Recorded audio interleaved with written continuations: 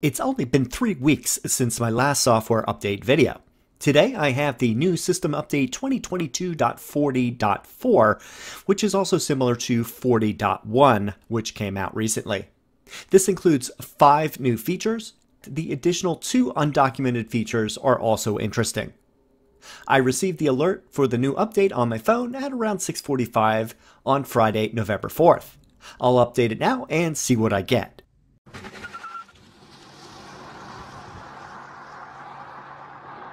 As I usually do, I'll cover the first thing I see when I do the update. I'll look at the release notes page. If you happen to skip that page, you can find it again by tapping the control button, software, and then scroll down until you see the release notes button on the right side of the screen.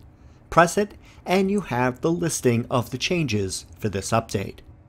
The first thing we have is Sentry mode and dog mode. Your vehicle and pets can be kept safe by activating the dog mode and Sentry mode at the same time. Sentry mode alarms are silenced if dog mode and Sentry mode are both enabled. Mobile app notifications will be sent and video footage will be saved. Previous to this update, the two systems did not work together because Sentry would constantly be triggered whenever the dog moved inside the vehicle. For those who have dogs that love car rides, this meant not being able to use Sentry to protect your car and your dog. Now both features can be used together for most vehicles. This update silences the alarm, but still records and keeps the temperature safe for your dog. Here I will do a quick test. Bring up the controls, then safety screen. I'll make sure that Sentry mode is set to on.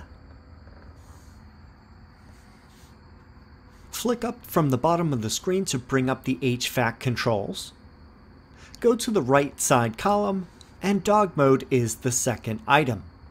Press the icon to turn it on. Now I will get out of the car and lock it.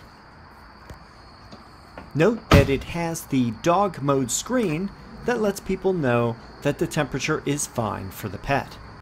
I'll tap on the car to set off the Sentry mode. Walking up will do the same thing. If the threat is serious enough, you will get notification on your Tesla phone app. Note that the screen will now say that Sentry is activated and is recording. So now we can see that you can have both Sentry mode and dog mode on at the same time. Next up, we have improved charging efficiency. During DC fast charging, the thermal system controls have been optimized for each charging station's power capability, improving both charging and en-route battery preconditioning efficiency. This results in faster charge time and reduced energy costs. Tesla has been expanding its vast network of superchargers, which means that there are many variations in station output. This update means that your Tesla won't waste too much energy preparing the battery if you're headed to a slower DC charging station. This will also be handy for using CCS locations with the adapter now supported and sold. Next up, we have radio station logos. The media player now displays radio station logos for improved discoverability while searching for your favorite stations. Let me test that by bringing up the radio app. Go into the app dock and select it. Now when you see the icons for the radio stations that are in favorites, station list, or direct tune, they will show the more descriptive radio station logos. Pretty simple, but it makes the screen look nicer. Next, we have the driver door unlock mode. When the driver door unlock mode is enabled, long pressing the interior driver door switch will unlock all the doors and trunk.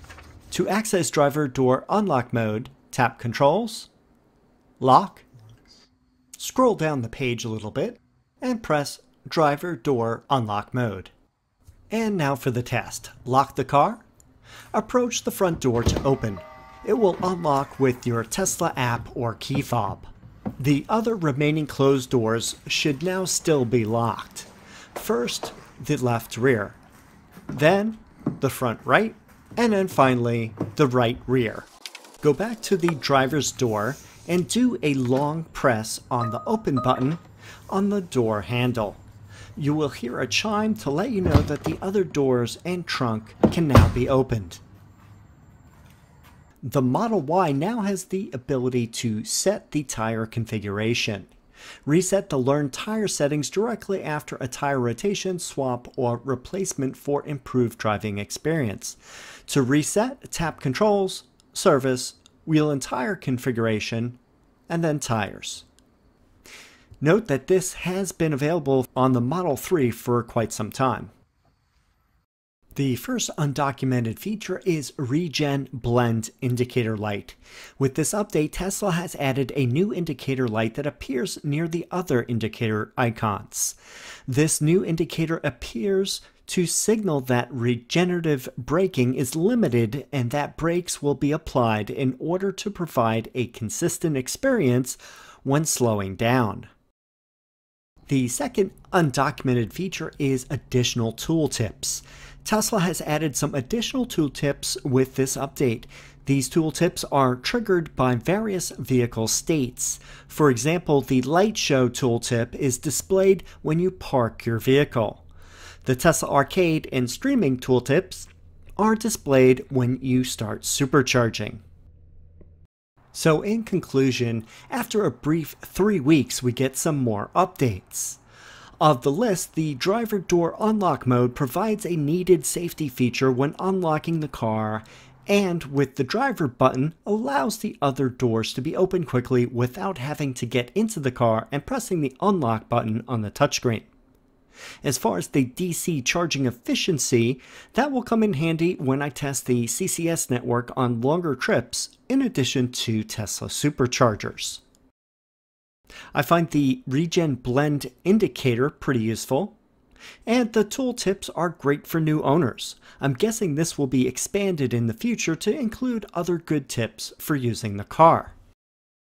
Well, that wraps up this episode on the System Update 2022.40.4. If you have any questions or comments, please leave them down below. Thanks for watching, and I will see you in the next video.